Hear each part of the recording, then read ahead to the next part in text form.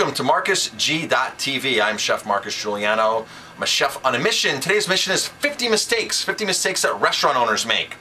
George, what's the question online today? Well, so the question today would be, what are the two most important restaurant policies?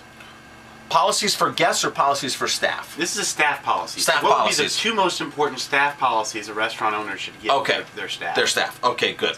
Now, understand, it's a great question. Understand we're going through one of the biggest we are going through the biggest cultural change ever right now. The way we communicate, the way we need instant gratification, the way Generation X, Generation Y, just everything has changed so drastically in the last 30, 40 years. Of course, every restaurant should have a handbook with tons of policies. But if you had to choose from one or two policies, the most important policies a restaurant owner or small business should have intact today. Here they are. Ready? First one, sexual harassment. You have to cover your ass.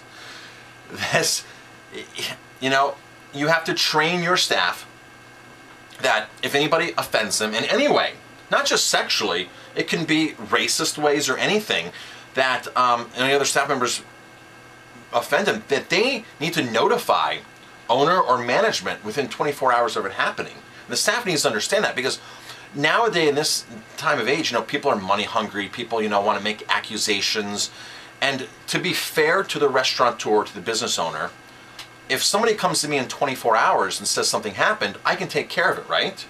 I can sit down with the other person, I can suspend the other person, I can fire the other person. But if they come to me 3 months later and say, so-and-so has been bothering me for the last 2 months, 3 months, I'm going to be at fault as a restaurant owner, right? Because it's happening in my workplace, and ultimately it comes back to me. So your staff needs to be trained that if anybody does anything that offends you, come to us right away within 24 hours to make your valid claim so we can do an investigation. And I think a lot of restaurants that I know don't even have a policy intact. So the first step is to get a policy intact. That's the most important thing. It doesn't need to be sexually orientated. It can be racist. It can be any other kind of discrimination. And they need to have a time limit that, as a restaurant owner, as a business owner, you can take care of it and conduct an investigation so you don't have any accusations coming way back. So then if they do say something 4 months later, or they quit, and then they make an accusation, you can say, well, they signed this paper, and they never made a complaint. They have a 24-hour policy. We're willing to fix it. As a business owner, I'm willing to take care of it, but if I don't know, I can't take care of it. So I can only assume that this person is making this up now, right? Because people say things after they get fired, really, or after they quit a job, or after the separation has happened. That's when they can say something, typically. The other one is social media. Social media, big one. Right? The way we communicate has changed. You get 10 staff members that come into work, right? Okay. You're not that busy. One of the staff members goes home early. They go out and tweet or Facebook, hey, not busy time at restaurant XYZ. Not busy time, I'm going home. I'm going to a party, this, that. It gives the impression your restaurant's not busy, right? Yeah. Why would you want that impression? But it goes way beyond that, though, because now staff can start saying other things. They can start, now a lot of staff are gung-ho and they're proud of where they work, right? So they can easily go online and say, hey, we have the best steaks in town. The other restaurant across the street doesn't have good steaks. They can make accusations about other restaurants. Then once again that separation happens, they can make accusations about their own restaurants. Or they can say, hey, I'm at work tonight and it sucks. Right. I'm at work tonight dealing with pain in the ass customers. Or even worse, they could say, at work tonight dealing with a celebrity, and list the celebrity's name, which is really not good. The celebrities go to a restaurant because they trust a restaurant, typically, unless it's their first time, and they go to it because they repeat, because they trust it. They don't want to be bothered. They don't want to be signing autographs and having people, bothering them while they eat. They want to eat like us, like humans. So if you're going to announce that a celebrity's at your restaurant and draw more people and bring attention to this person, it's not going to look good. So here's the first thing to understand with a social media policy. You have to have a confidentiality agreement first with your staff, okay, to let them understand that they can't break certain confidentiality ethic codes of the restaurant. So with that being said, if you have staff that is tweeting, Facebooking, they have to give disclosure. You have to say, they have to identify themselves as who they are and that they work for it. Because somebody going out there and just saying all these great things about a restaurant, they need to know where the basis of it's coming from.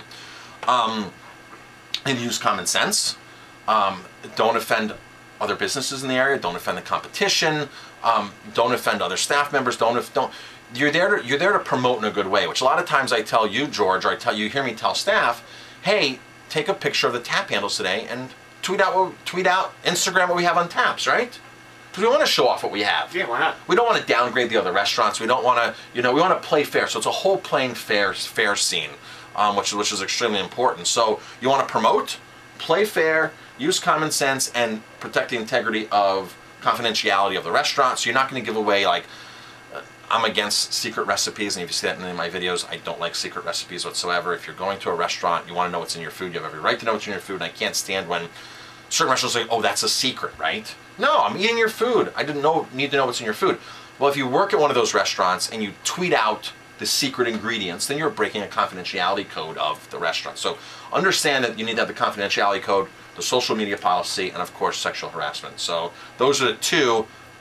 Third is the confidentiality, I guess, in there. You need to have as a policy. But confidentiality is something that you need to make sure that your staff understands from day one. You're here to protect and represent the brand. Represent. So that was a great question today, George. We'll do one. We have tons of questions coming in via email and everything. And comments on YouTube. So if you have a question, leave a comment here, or you can email me at help@50mistakes.com. HELP, help@50mistakes. You can spell it out 50 or FIFTY, 50mistakes.com, and I'll be happy to answer the questions. Thank you for watching. If you like this video, hit like, subscribe to my channel, and pass it on. Thanks for watching. I'm Chef Marcus Guiliano.